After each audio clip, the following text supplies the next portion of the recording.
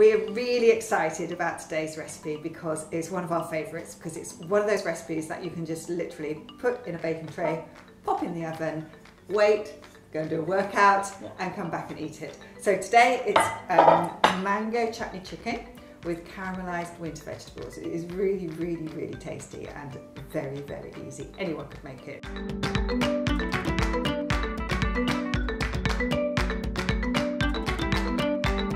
So today we've got leeks, delicious leeks. Do you want to get chopping? Yeah, let's do it. I think like 2 centimetre chunks. Okay, brilliant. Perfect. We've got onion, we've got red onions, we have got sweet potato. Look at that beauty, it looks almost like a pumpkin.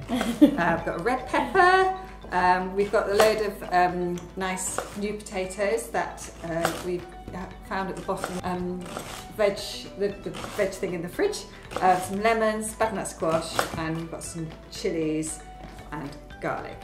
What we're going to do with this recipe as well is we're going to add a tin of chickpeas, just to bulk out the recipe. I find that, well, we're particularly hungry today. Yeah. And with my kids, they're just hungry all the time. So I just actually quite often add a tin of chickpeas or beans or something to soups and to just bulk out. Yeah.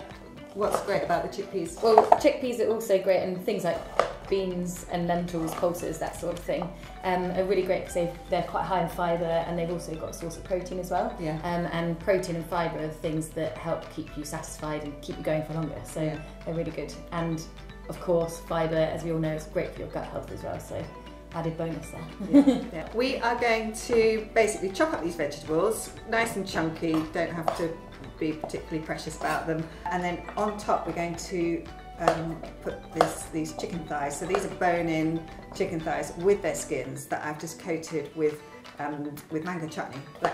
It's the type of mango chutney that's got lumps in it as well. So try and get the lumpy mango chutney, because then the lumps of mango go really caramelised as well in the oven. Delicious. I'm just going to add a little bit of salt and pepper to that as well. I've got the garlic here. I'm not going to peel it or anything. I'm just going to shove it straight in. Yeah. This recipe is also really good for the winter. So in the winter we all seem to get lots of bugs. There's lots of bugs flying around, lots of sickness, lots of time off work. But a great way to help your immune system is actually by eating lots of prebiotic foods. So prebiotic foods help your gut bacteria, and 70% of our immune system actually lives in our gut. So it's really important to eat lots of these prebiotic foods. And things like leeks, onions, garlic are all really important prebiotic foods, and just fibre in general. So this is a really good recipe for that. So we're going to chuck it all in. Yes. There we go. Thank you. Look at the colour. I think this is about 10 of your 5 a day by the looks of things. Very nice. Then we're going to slot in these little bits of lemon. Oh, so you just put them in. Again. Do you take them out at the end, or?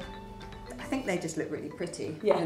Just don't eat them in the dish. Yeah. You might not want to eat them though. And then a couple of tablespoons of olive oil. Lovely. A little bit of cumin. I'd say a tablespoon. Okay. We've got some mixed herbs. Okay.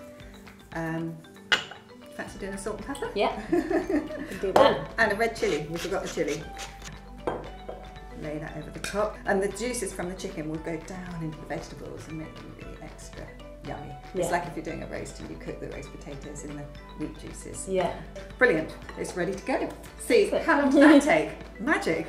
I'm going to put that in the oven. We're off for a workout. We're off for a workout. I'm going to get changed. We've got 30 to 40 minutes, is that right? Yeah. Okay. Yeah. At about 190 degrees. Okay, we're just back from our workout and we've just got the Traybake out of the oven. So, before you eat it, we're just going to do a couple of little extras to make it extra tasty. Okay. Oh, it looks really nice, doesn't it? It smells delicious. It smells amazing. Scatter it with a little bit of coriander, and it's a winter bake, so it's all these winter vegetables. Yeah. And one of the really, really good winter fruits is pomegranates. Ah. Yeah, pomegranates. I didn't know that. Tuck in? Yeah, tuck in.